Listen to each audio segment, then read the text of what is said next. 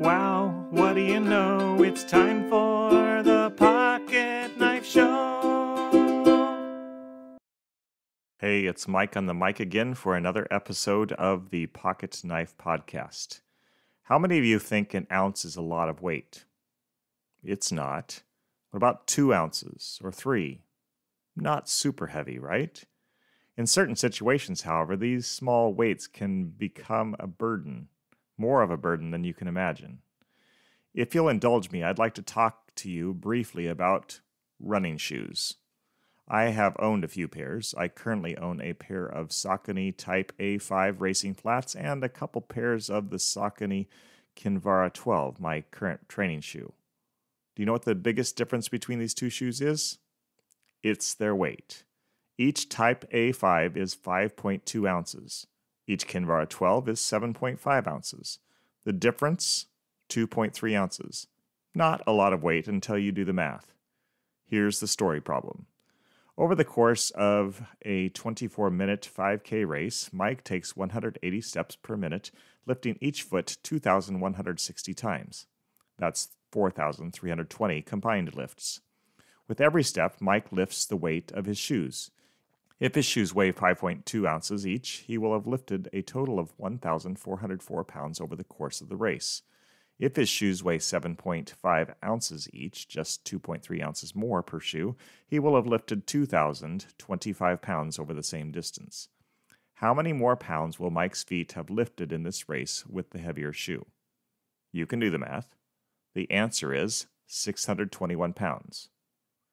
Is 621 pounds a lot of weight? It is. I dare say no one listening to me could lift this weight without assistance. 2.3 ounces makes a load of difference over the course of a 24-minute 5K. In Matthew 11:28-30, Jesus issues this invitation. Come to me, all you who are weary and burdened, and I will give you rest. Take my yoke upon you and learn from me, for I am gentle and humble in heart, and you will find rest for your souls. For my yoke is easy, and my burden is light. Rest. That's the invitation. Rest for your souls. Anyone hearing me need rest for their soul? We all do, because we're all carrying around burdens. Some, like the 2.3 ounce difference between my A5s and my Kinvara 12s, don't seem significant at all, but they weigh on us from sheer dailiness. We have to deal with these things over and over and over and over and over. Other burdens are just plain heavy. They concern us deeply. A husband who ignores Jesus, an aunt who struggles with mental illness, a son who rebels openly against our values, a coworker who is hostile toward us. All these, the biggest burdens and the itty-bitty annoyances, are wearying. If we will come to him, God will do for us what Jesus says he will do in this moment. He will give us rest for our souls. Notice the word give there. What we need is not something we can follow 10 easy steps to gain. We can only find it if we ask for it. God, give me rest. Give me your rest. And then we receive it as a gift from God's hand. This is not self-help. It is God-help. Our only job is to turn to God when we're weary, giving him our every burden. I'm reminded of a prayer spoken by Jehoshaphat, king over God's people, when a terrifying thing happened. Facing an overwhelming enemy force coming against his people, Jehoshaphat cries out to God in 2 Chronicles 20:12. We do not know what to do, but our eyes are on you. I don't know how many times I've come back to this story. It comes to mind often.